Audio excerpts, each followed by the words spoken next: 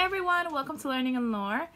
This is our first video. It's our unboxing video for our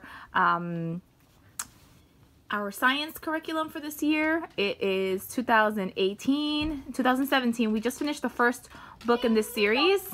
Oh, I think we have a delivery. Oh, it's a cat. I guess they forgot to give us this. Hi, kitty. Hello. So I guess Kat is going to be joining us. Thank you so much for that delivery. So we finished volume 1, which I'm going to do a review video for, and it talked about zoology and all the different animals and different biomes, and it was really fun. This is a living book series, and there's other books included throughout, or suggestions of books, of living books, picture books that you can check out to go with whatever animal or whatever unit you're going to be doing. And then they also recommend Encyclopedia. So I'm going to give you just a quick look through so you can see what it looks like. So this is the volume.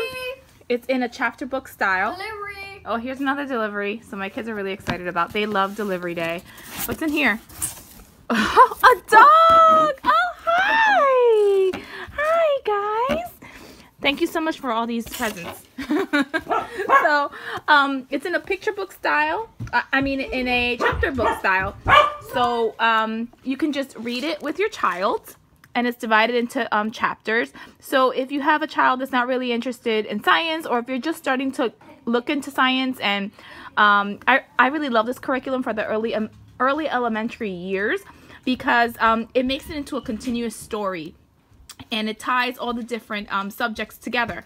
So, for instance, here we have chapters 2 to 3 go over Larry Snowflake, and it introduces different characters, different experts. So I really love that it lets the child know that science is really an adventure, and different people are going to be coming into their life, bringing in that science adventure, not only relying on books, but going to museums and different places, different classes, and all those kinds of experts are going to be showing up in their life in the same way that it's showing up for Blaine and Tracy.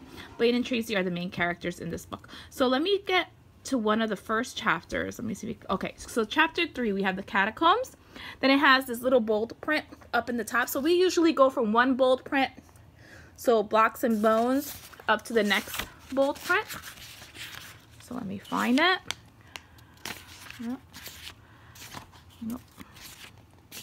This one's a little long. So here we have the data, and then they would enter this into their SciDat book, which is right over here, and we'll get to that in a minute. So then I would read from that bold print that we saw in the front up to here, so just before jumping joints.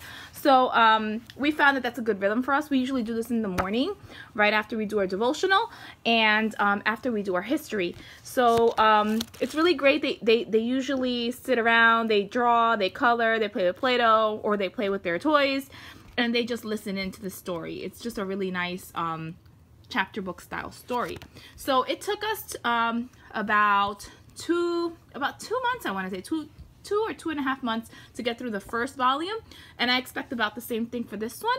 So we'll probably cover this in the winter, and then we'll go into volume 3, I expect, starting in the spring.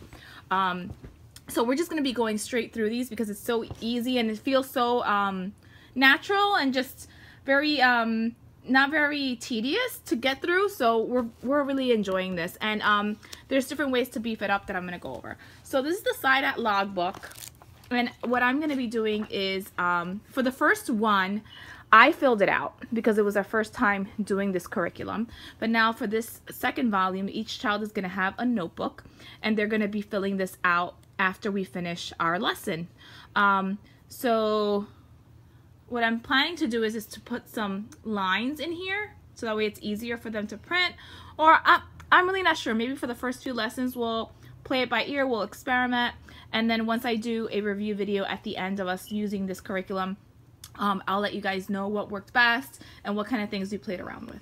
So this is what that looks like. So each child gets one of these, and this is Blaine and Tracy. So this is Tracy, this is Blaine, and they have a phone that they put all of their data in. So they're on vacation with their Uncle Cecile, and they really don't like, but Uncle Cecile is a scientist, and he created this really cool thing for them to do over the summer, and they get to zip line through these invisible zip lines, which you kind of can see here.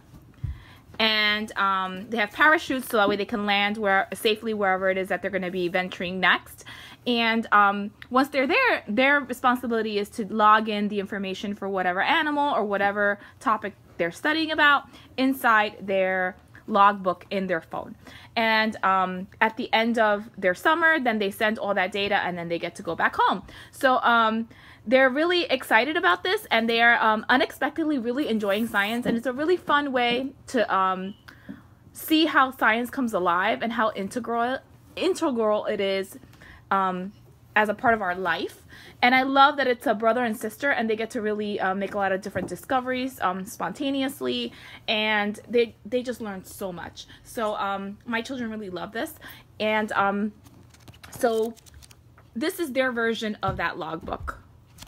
Okay, and then this is my teacher's manual. So this program is by Paige Hudson, and in here we have all the lessons. Usually I get to cover a lesson in 2 days. I think they span it within 5 days, but I found that within 1 to 2 days I cover most of it. I'm not sure if that's going to be the case for the anatomy. That was the case for the zoology. So then over here we have the encyclopedia readings. I purchased the DK First Human Body Encyclopedia and the Kingfisher Science Encyclopedia. I couldn't find the Eyewitness Human Body one, and the first one seemed a little bit too young for my children. My children are 7 and 9. So we're going to see how those two encyclopedias work out, and if not, I'll probably order that third one, the human body one, but I couldn't find it. So that's what we're going to be starting with. So then and then right underneath you see that there's additional living books that you can either get from the library or you can order them.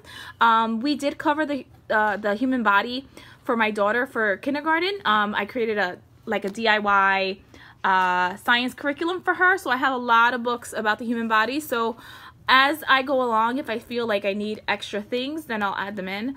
But for the most part, I'm going to be relying on the encyclopedias and whatever I have here, and maybe visiting the library and seeing whatever they have in stock that they might want to pick, and having her choose what she wants to read. That goes with what we're learning about. Then over here, it tells you what's going to be in the notebooking part of the SciDat logbook. Excuse me, I just lost my spot. Where was I? Okay, so it shows you what's in that part of the notebook and what you're going to be doing, and it tells you some facts about the system. And this part is usually what I ask in oral narration, so I'll ask them, what do you guys remember about the story? What do you remember about what we read about in the encyclopedia? And how can we form a complete sentence and put that in our logbook? So it's a great way for them to also practice their narration, their skills in putting words together coherently, their verbal skills. So I really, really love this part. And this curriculum is a little bit classical based, which I really like, because I do like the classical approach, and we do dabble in that. Then over here we have an anatomy recording sheet, and there are some sheets in the back. There is, okay, right here in the appendix, there are some extra sheets that you can use to print out and to add to the notebook. So I'll probably unbind this logbook and then make copies of these and have one for each child. So that's what I'm planning to do. See how cool? And then all the way in the back there are quizzes. So if you do want to provide some test taking skills for your children, if you have an older child, you can do that. And the quizzes are really gentle, and it's just a way to see what they've retained. We didn't use these for the volume 1 that we just finished, but I am planning to add some of this maybe at the end of the week after we've covered a few units, just to see what they remember. I think that'll be nice, a really nice review to refresh their memory and to help with repetition and retention. So I really like that. So let me see. So okay, so after that, see, there's a few more facts. They really provide a lot of information, and they summarize it. And then at the very end, they have a science demonstration. So they have like a science suggestion. They have vocabulary. So if you wanted to write that on a dry erase board or put it on a postcard and then go over that and add it to maybe a vocabulary bank, you can, or maybe turn those into spelling words, which is really nice. And then over here, after the science experiment that they recommend, which is really gentle, and for the last book we didn't do many of those, but I'm really looking forward to adding some of those for this volume. And then they also have some hyperlinks for the experiments. So we're going to be doing some dissections, which is really cool, and they have the resources where you can find the things. And then we have memorization. So they have a copywork sentence and a dictation selection. I've just used these as just a sentence that they repeat back, or I'll end end the lesson with just saying, oh, the heart pumps blood around the body. It beats over 2 billion times in a lifetime without stopping. And that'll be the end of the lesson. So as far as the dissection goes, I'm going to be playing it by ear. We might be doing some fruit and vegetable dissections versus real ones, because we are vegan, and it just doesn't really fit into our lifestyle.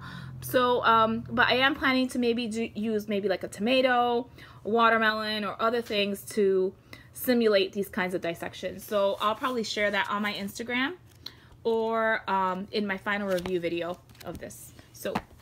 So this is the encyclopedia that we got to go with the curriculum, the First Human Body Encyclopedia. I got this from Amazon Prime because we finished volume 1 pretty quickly, and I wanted to just go right in to volume 2 and not miss a beat. So I'm really excited about this. As you can see, it's very age appropriate. I'm going to leave these books laying around. We have a basket. Let me just grab it really quick so I can show you. We have this basket that's right by our couch, and I put all the books in there. And I encourage my kids, if they want to pick this up when they're having some downtime, or if they have a question, or they just want to look at something, they can. And it's easy enough where it's scripted for maybe a 3rd grade reading level. So my, 2nd or 3rd grade reading level. So my son, not my husband, my son, he can just come in here and read it. He can read it to my daughter. My daughter can try to sound out some of the words, identify some of the things, and it's really beautifully illustrated. Yeah. So, and then we have the Kingfisher Science Encyclopedia. It's a really thick book. This is the 4th edition. And this is more of a textbook, and it's a little bit more in depth. It's more of a 5th grade reading level, just by glancing at it. I just unboxed it, so I haven't really looked at it or read it. But it has a lot of information, weather forecasting, different things, and whatever that we're going to be extrapolating from this book is provided in the teacher's guide. So some of these things we might not get into, but it's a great thing to have. And then at the end, when we're done doing the curriculum, they can go in here and let's say that if they looked at something that they wanted to read up on, they go ahead and they can read up on it. And this is just a great reference book. So I've really come to really love all of the encyclopedia selections that they've recommended. So I feel like Kingfisher really provides really great materials. I've really loved all of their encyclopedias so far. So I'm really excited to read this with them and to learn right alongside with them. So I hope that you guys enjoyed this unboxing video. If you have any questions, go ahead and leave me a comment below. Please like this video, share it with anyone that might be looking for a Living Books, relaxed, really fun, engaging science curriculum to really help your kids develop that love for science and to really feel like you're not doing so much a science curriculum, but you're just having a really fun time hearing about this adventure, reading great books, and doing some learning while you're doing it. So I hope that you're having an amazing day, and I'll see you guys soon. Bye.